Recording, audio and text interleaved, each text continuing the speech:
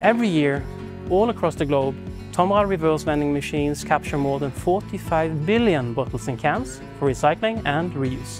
Despite this huge positive impact, when those machines reach their end of life, it's our responsibility to ensure that their disposal leads to as little negative impact as possible.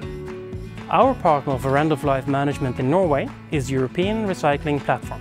You find all kinds of new uses for materials salvaged from our retired products. We repurpose cables, electronics, motors and other functioning parts. The steel parts are sent to be recycled, and more recently we also started separating out specific plastic parts so they can be sent to recycling too.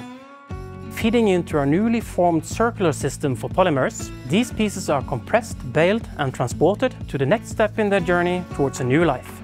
Even taking transport into consideration, we actually generate a net profit using this approach as compared to traditional disposal methods, while greatly reducing the associated emissions. Plus, we are contributing to the growing supply of recycled plastic that's available for making new components. By scaling this end-of-life management system up, we aim to ensure that many more of the materials used in TOMRA reverse vending solutions go on to be used again and again. It doesn't just make sense in terms of sustainability, it makes financial sense too. And we encourage other manufacturers to make use of this system. Partners, peers, competitors even. The more of us taking part, the more efficient, sustainable and cost-effective the loop will continue to become.